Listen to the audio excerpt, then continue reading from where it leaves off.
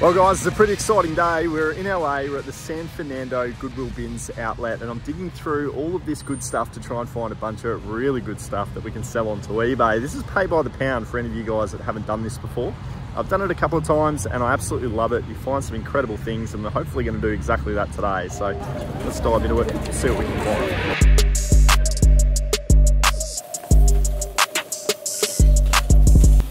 So I was having a chat out the front to a few of the guys in the bins, and they said that this is one of the most competitive bin stores in LA. So I've got my work cut out for me today. When the guys go ahead and put out these trays, this is stock from out the back that no one has seen before. You've got to stand on the yellow line and wait for security to say, get into it. And that's exactly what you're seeing here. Security have given us the all clear to get stuck in and see what we can find. And I found this hat. I'm always looking for my hats in the bins, and I was pretty happy to see that straight off the bat. I kept having a bit of a dig, and there were going to be a few items that I'm going to show you guys today that are going to go on to sell for some great money. Once you've found a few items, these are all the trolleys here, and all of these trolleys are everyone's individual finds. You can't touch them. If you're to touch them, you're going to get into a lot of trouble. I had this one here, the trolley on the right hand side, and the price that we're going to be paying for today is $3.19 per pound. Here's a couple of my finds. I was able to find this hat right here, which I absolutely loved. It was an LA State Penitentiary TAC team hat, and it was completely vintage. It had a West Pro tag, and I really think I'm going to be able to get some significant money for this on eBay. I kept having a bit more of a dig, and I found this hat. This was an adored baseball cap, cool little smiley face on it. It's got the classics tag on the underneath. I should be able to get about $25 for that. It wasn't the only hats that I found. There were these 8 hats. This Hellas hat is a UK brand, and it sells for about $25, so that's going to make me some good money. These ones here were some baseball hats, and then we had a Drug Vibes, and we also had an RVCA Ruka hat. They should all be about $25 each, but I did put the sport hat back. They are pretty common. This one right here was a really good pair of Clifton 7 Bondi running shoes. So Hoka is a really good brand. I should be able to get about $60 for these shoes. The condition was excellent, and I did find the other pair. A pair of Birkenstocks here. While they are just such a great shoe and they sell for some really fantastic money on eBay, it's the heel burn that caused me to have to put those ones back, unfortunately. A pair of Fila Disruptors there, they sell for about $35 to $40 on eBay. This Pikachu plush, loved the fact that it was brand new with tags. I had to go ahead and grab that. Quite a small plush as well. And then we had some Dragon Ball Z DVDs, and I was stoked to see that these are actually Region 4 DVDs. So it's a really good DVD set, and it also plays back home in Australia. So that means I can go ahead and pick these up. I should be able to get $25 a piece for each of those. This one here, some clothing now, guys. We've got a Ralph Lauren America flag colouring men's polo shirt. I should be able to get about $30 for that one. We've got this brand here, guys. If you haven't heard of this, it's called Hundreds, or the Hundreds, and it's got a really nice little side print there on the arm, a long sleeve tee. Hundreds, I reckon maybe $25 to $30 for that one there. Free postage would be probably a scenario that could play out on eBay. There was a lot of UCLA Bruins t-shirts and clothing items here in the bins. I did see a lot of it, but I ended up going ahead with that one there. This is a really big bolo brand, guys. Johnny Cupcakes. Do your research on eBay with this brand. It actually sells really well. I don't see a whole lot of it back home in Australia, but I am aware of the brand. So to see it here at the bins was very, very sweet. I should be able to get maybe $35 to $40. Had a staff name on the back of that one as well. So that might make it worth maybe a little bit more. I don't know.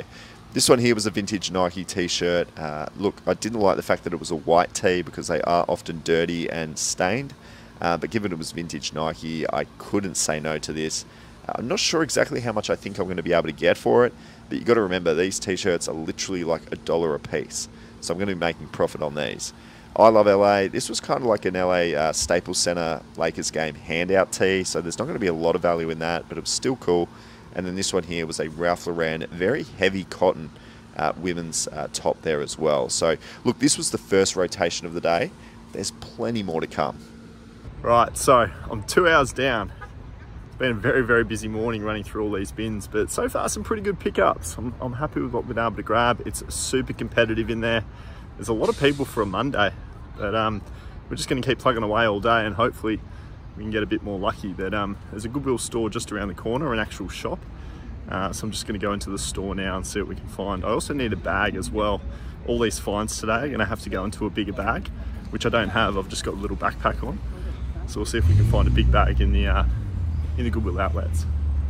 So this is my first thrift store of the trip. So I'm really interested to see what the price points are here. And I found these, a pair of Kyrie basketball shoes that I was definitely interested in. And the $9.99 price point there was a good one. I was really happy to see that.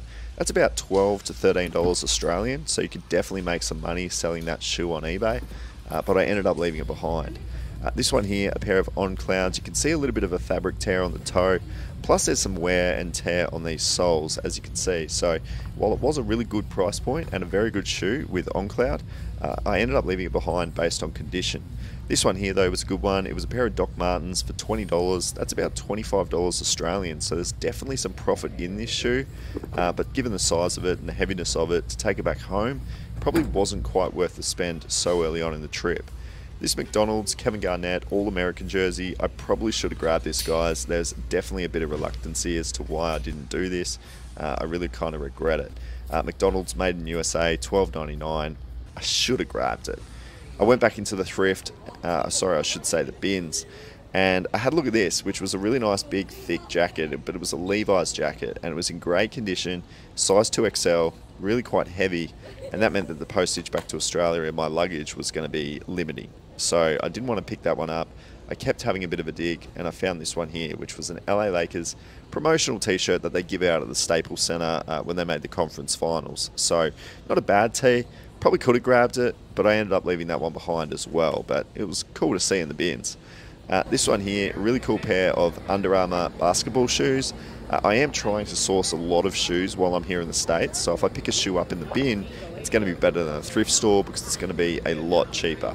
The soles though, unfortunately, were no good for that one there.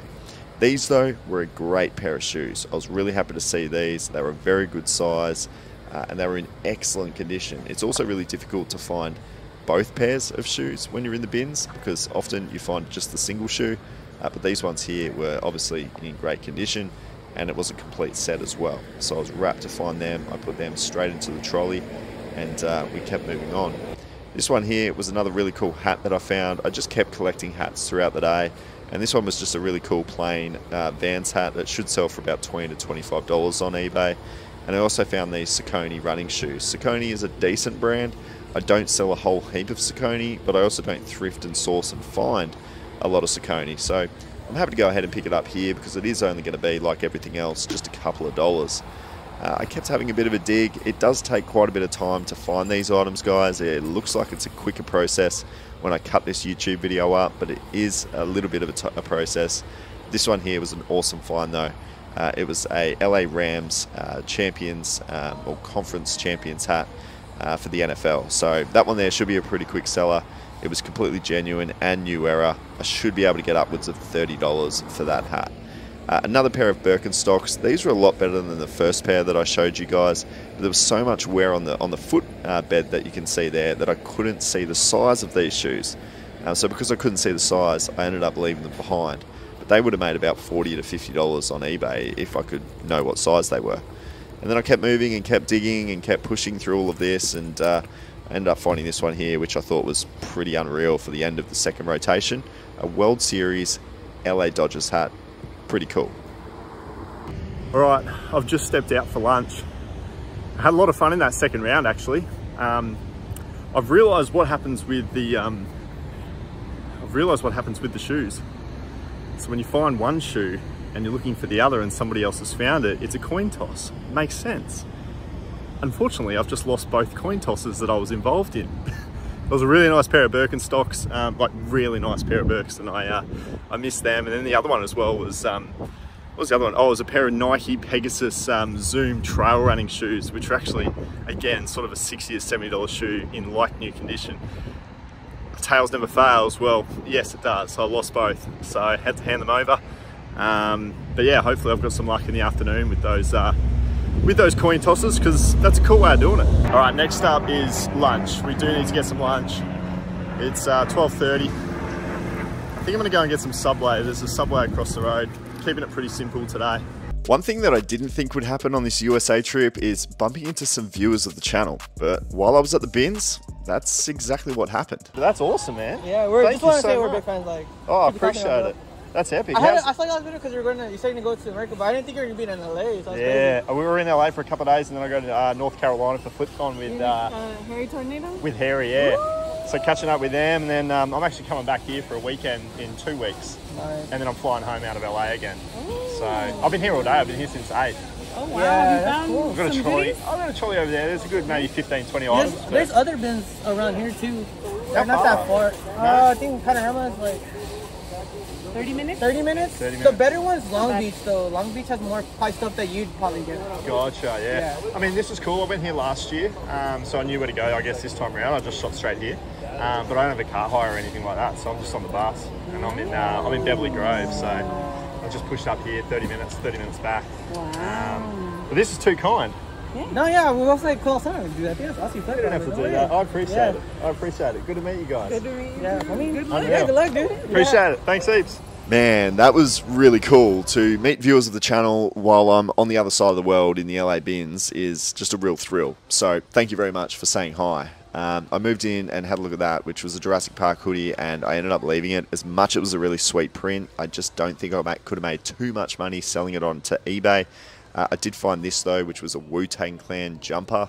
I had a look on eBay because I wasn't sure of the comps on this thing, and Wu-Tang Clan can go for some pretty good money on eBay. This was a hoodie. It was size medium, and I ummed and ahed for quite a while, guys, but I ended up throwing it back into the bins, and looking back at the footage, I kind of regret it. I actually think that might have been a good find. Dunder Mifflin as well. I just loved The Office, so I could have gone ahead and picked that up, but just being early into the trip, I left it behind. And this one right here as well, this was a cool find. It was a women's size medium pair of track pants. So clean. This thing was like new. I couldn't believe that it had found itself at a Goodwill bin, and I ended up grabbing it because of that. It would have been about a $3 purchase, and I reckon I'm going to be able to sell it for about $35. This thing wasn't clean. This was such a frustrating find, guys, because it was my first piece of Carhartt that I've been able to find while I'm over here in America. This stuff sells so well in Australia. It was a size large, but I actually put it back into the bins later on just because there were too many stains on it. This here, though, was another really crispy piece. This was a Champion sweater. It was a size small, which I don't normally pick up size smalls.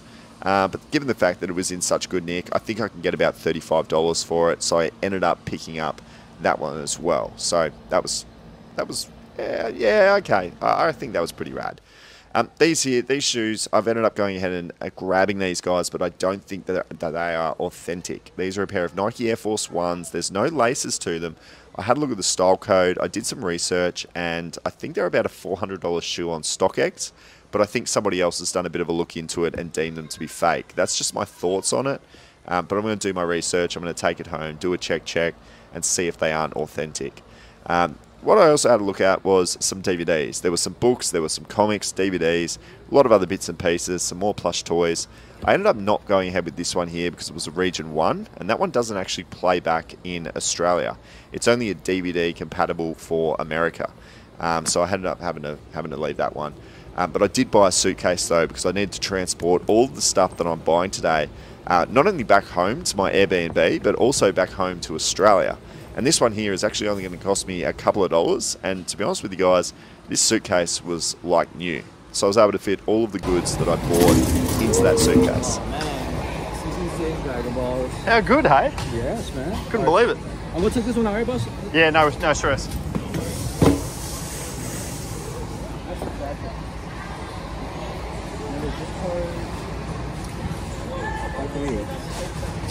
So total with the clothes, it's gonna be 62.60. Thanks, man. All good. Just put it on the card. Yeah, sure. Ta. Whew, we're back, guys. What a massive day it's been, but we've got a really cool haul here that I wanted to quickly take you through, and I wanted to crunch the numbers on it as well to let you know what my estimated overall profit's going to be. Firstly, I've been able to source 23 really cool items, stuff that I love to sell myself personally and even look for myself as well. So, you know, the hats is a perfect example. We're able to come away with 8 hats here. I think the LA State Penitentiary TAC Team hat is probably my favorite. That was awesome, but then a bunch of other hats, the sports hats, even that Adored hat. think I'm going to wear this one tomorrow. This one might be my new personal hat for this trip. We've got awesome items. We've got the DVDs, which I didn't think we were going to pick up. We've got about 9 clothing items as well, which is something that back home in Australia I've phased out of, but it is going to be a heavy focus on this trip just because it is a lighter weight item. I'm going to be able to bring more units home. We've got 5 pairs of shoes as well. So all up, guys, 23 items. It worked out to just $62.16, which is 100 Australian dollars. So I had a bit of a look into it, and I estimated every single one of these items at an average sale price, conservatively speaking, will be about $25. So that works out to $575 worth of estimated resale value. Now you've got to ship every single one of them off, and I think they're all going to pretty much go into a small satchel. So that's going to be about $8.50. When you times that out, that's $195. When you put that in with the eBay fees that come along with it, this $575 valued haul should net me about a $200 profit when it's all said and done. So basically, I've made myself $200 grabbing out all of these items from the Goodwill bins today. So I do really think that if you're a beginner thrifter out there and you're from the States and you get access to this sort of an opportunity, going out and digging for items at the Goodwill bins, I definitely think that you should, because it's a super cheap way to get 23 items for $100. It worked out to like $4 per item, which is just crazy considering I think they'll all go on to sell really well. If you do want to purchase any of these items, let me know on Instagram at the Aussie Flipper. We'll always do things a little bit cheaper for you than buying it on eBay. I'll pretty much knock off the eBay fees. You'll save about 15% of what I would try to sell it for anyway. So do appreciate your support if you are looking to purchase any items throughout this USA trip. But man, it's just been a lot of fun. It's good to be back at the bins. It's not the end of my Goodwill bins experience. I'm definitely going to try and do a few more days over the 2-week trip. And yeah, this was just a cool first day. It's cool to be in LA. Appreciate you tuning into this one, guys. Look forward to seeing you in the next video. We'll see you soon.